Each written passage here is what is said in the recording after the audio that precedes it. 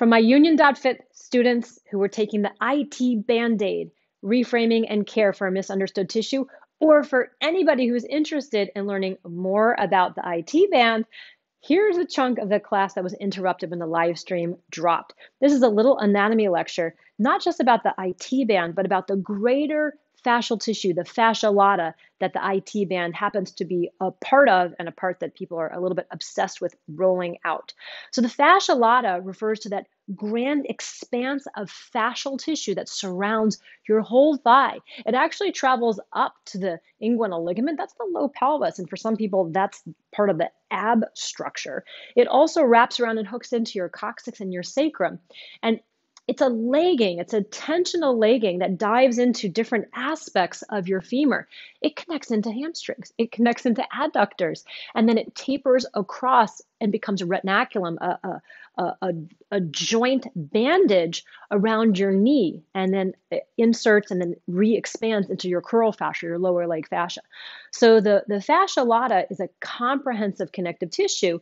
So when we're talking about the IT band, it's not just that we want to get to know this very thickened strap that happens to have longitudinal fibers, as well as oblique facing fibers and transverse fibers. The IT band and the fascia lata itself are multi-layers of fascia, but they just happen to be profoundly thick on the outer thigh, because really this is a soft tissue stabilizer. My anatomy mentor, Gil Headley, refers to this as an exoskeleton of the inner body. And so rolling the IT band and trying to make it into some sort of flat cookie dough is only going to actually leave you crispy and inflamed and probably really annoyed there. What we want to try to do is address all of the tissues that insert into all the aspects of the fascia lata.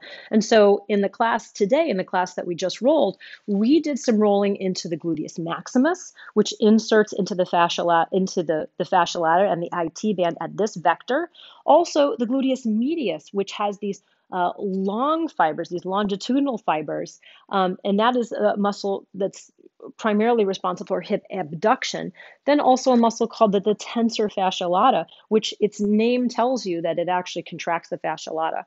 We're also going to be rolling into the rectus femoris, so that is the most medial quad, as well as sprays of the psoas and iliacus, where they merge with that rectus femoris, all part of the fascia lata yet again.